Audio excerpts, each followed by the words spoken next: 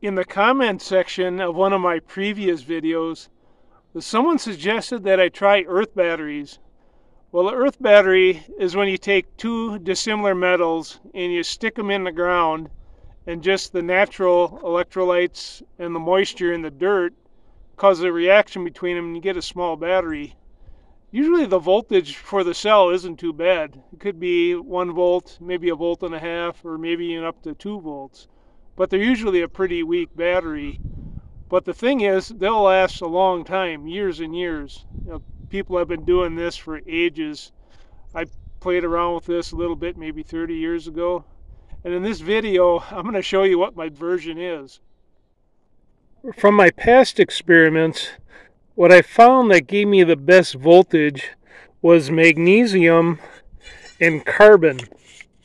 Now, the magnesium is just a magnesium, it's an anode rod for a water heater. This one is, it's 44 and 3/8 inches long and 3/4 inches in diameter. That was about $19. And what I'm using for carbon are these carbon block filter, water filters. And they have different kinds of them. You don't want the granular ones. You want the ones that are solid. The granular ones have a much higher resistance. These conduct better. And these were about, I think it was $9 for 2. I just got this stuff. I have some stuff from before, but I just purchased some new stuff. And what I'm doing over here, because I live in a cold climate, I want to get below the frost line. So I got to dig down at least 4 feet here. I'll probably still put some styrofoam over it, but I'm going to lay this stuff down horizontal. It's not going to be vertical. I'm going to put it horizontal so all of it will be below the frost line. And I also want to use this for future experiments, just for a grounding point. So I got a little bit more work to do here. I got a few days of opportunity where it's not real cold. It's just before it's going to freeze up for the rest of the winter. I got a little bit of time, so I've got to work this in right now. And I'll be able to use this through the winter. Testing the pH of the dirt that I just dug out. It looks like it's pretty close to neutral, a little bit alkali, it looks like. I have the electrodes all set up and ready to go in the ground now. This is the magnesium, this will be the negative electrode. And I drilled a couple spots along this rod to have some connection points, because in time this magnesium is going to corrode and deteriorate, and I wanted a couple contact points in there for a better connection. That one's ready to go in. And this is the carbon electrode. This will be the positive.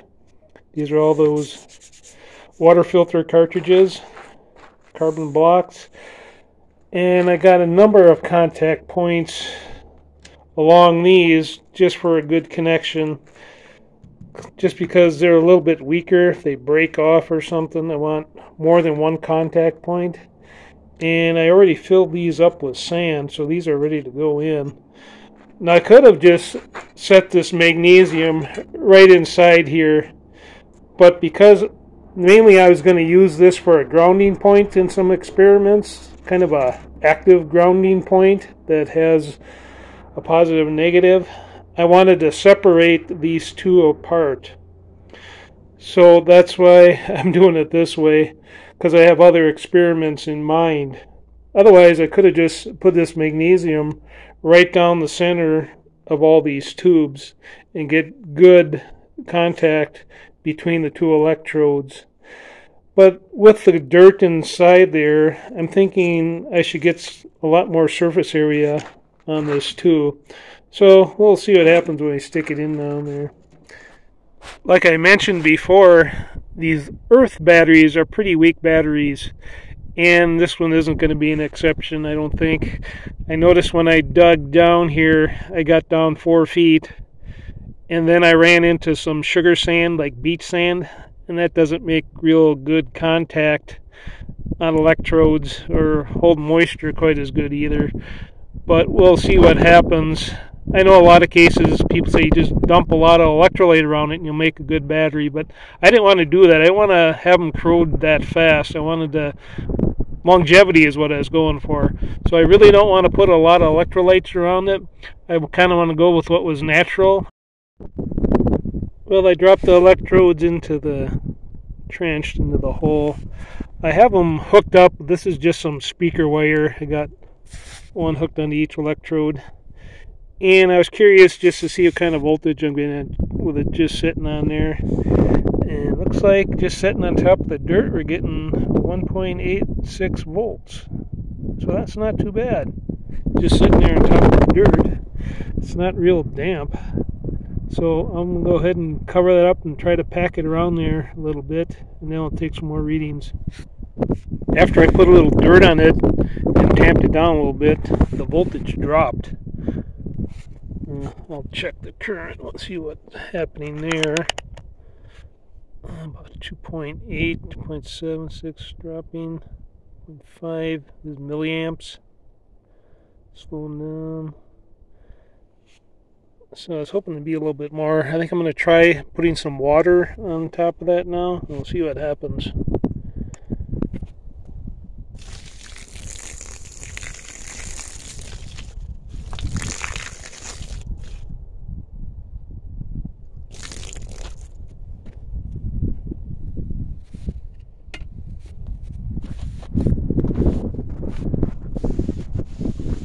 No, it doesn't look like it changed the voltage any. I'll wait a little bit. Now this is the voltage after I put the water on there. I threw a little more dirt on there too. I'll go ahead and check the amp draw. 6.3 well, the amps went up a little bit, up to 3 milliamps and dropping. I'm doing this live so I can document everything that's going on here too. So next time if I need to do something different, looks like it's staying around 3 milliamps, going up a little bit maybe. As I waited a little bit and left it on a shorted amp draw, I watched it rise up to a little over 4 milliamps. I filled it in just a little bit more. Maybe I just need to let some time go by to see what happens. It might take a while for everything to get set and get some good reactions going with anything I have done, any kind of electrolyte that's in there. About another hour has gone by and the milliamps has jumped up to 5.31. Let's see what the voltage is now.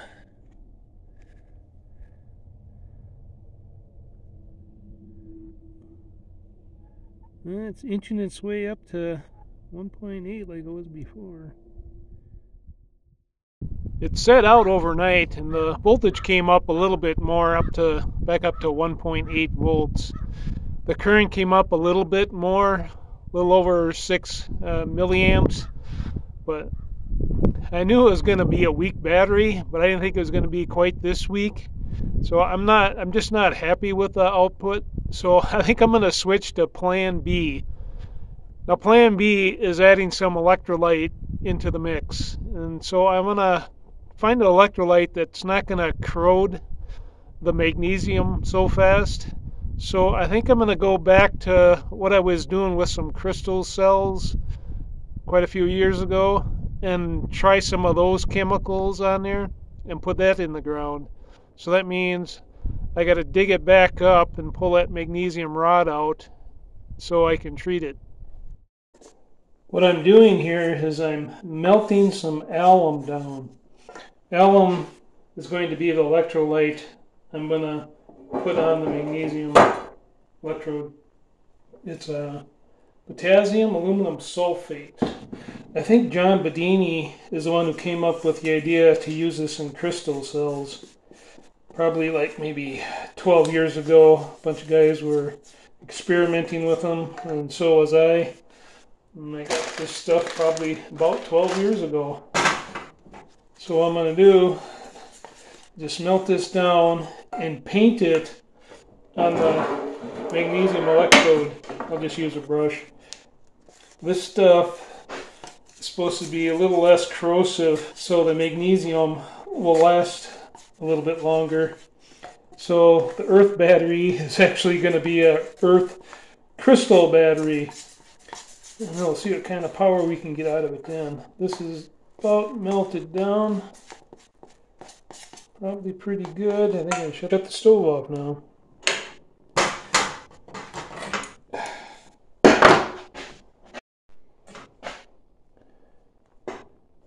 It's solidifying pretty fast as I coat this on here. Hopefully I'm not going to make it too big of a mess and drip it all over the place. Yep, it's starting to drip. Maybe if I keep twirling it, maybe it won't drip off so much. And that should do it. Kind of looks like melted wax on it. I have the electrode back in the ground, and since this is going to be kind of like a crystal cell too, I'm going to add some of this no salt in the dirt around it also as electrolyte. This is potassium chloride. This was used in crystal cells too, along with alum. So I'm going to make this like a crystal cell in the earth. Well, I've had it in the ground now again for about, almost 10 minutes.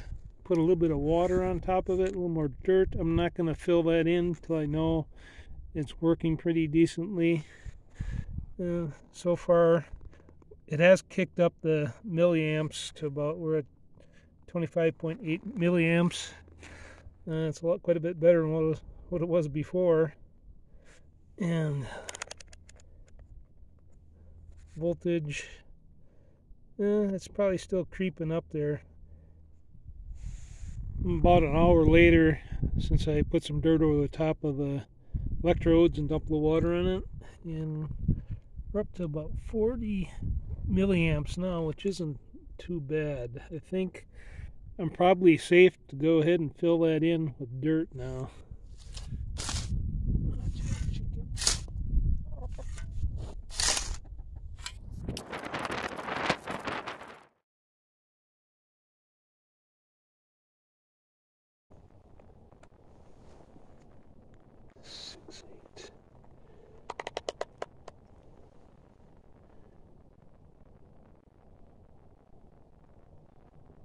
You know, it's over 10 times the milliamps that it's getting without the electrolyte, so it's quite a bit of improvement. I think it's still establishing itself.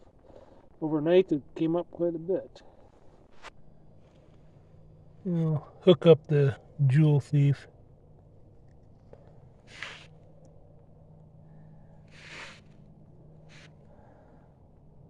So it's pretty darn bright.